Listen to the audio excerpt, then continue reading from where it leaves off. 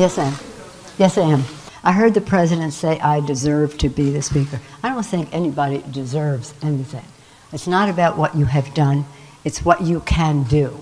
What you have done in the past speaks to your credentials. It's now my privilege to present the gavel of the United States House of Representatives to the first woman speaker in our history, the gentlelady from California, Nancy Pelosi. I think she would be a very effective leader. She certainly comes to this with tremendous experience, and she's even talked about herself as this would be kind of a pivotal moment for her, coming in as the leader and being kind of the bridge to that the next phase for the Democratic Party in the House.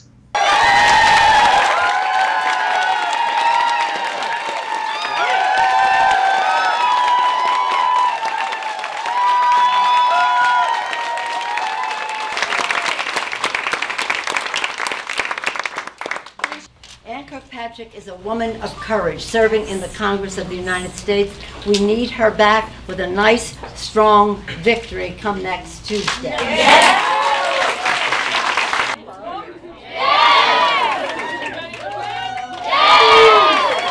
I think she deserves it. She's been fighting long for it. She's been fighting. I really mean this. There was nothing sarcastic about it, or it was really meant with very good intentions. I think she deserves it. She's fought long and hard. She's a very capable person. And, you know, you have other people shooting at her, trying to take over the speakership. And I said, if it's appropriate, I said, if we can and if we will, if she has a problem, I think I would be able to very easily supply her the necessary votes. We've got to stop crying Chuck Schumer and Nancy Pelosi from erasing everything that we've gained. Denver Riggleman's, the conservative fighting for the middle-class tax cuts and more jobs. Riggleman's got Virginia values, but Nancy Pelosi's trying to impose her values on Virginia. Jennifer Wexton will make Nancy Pelosi speaker again. They've promised to raise taxes on our families by up to $2,400 and get rid of the $2,000 child tax credit. The number of ads that the Republicans ran against Democratic candidates using the trope of Nancy Pelosi to terrify somehow Republican voters or to terrify voters from supporting the Democrat. I think you can't not notice.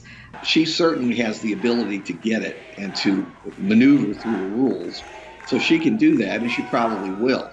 But when you look at the leadership of the Democratic Party in the House, it looks like the coordinating committee of a nursing home.